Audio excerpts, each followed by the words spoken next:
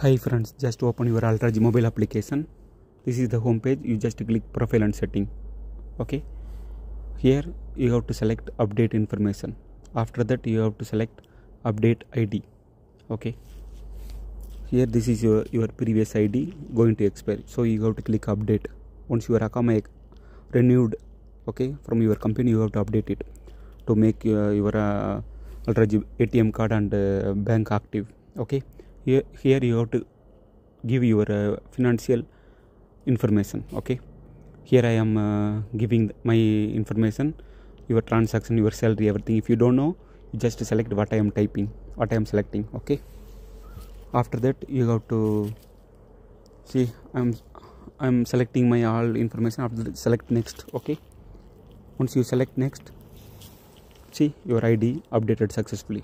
Thank you so much. If you have doubt, ask me in comment section. I will reply you.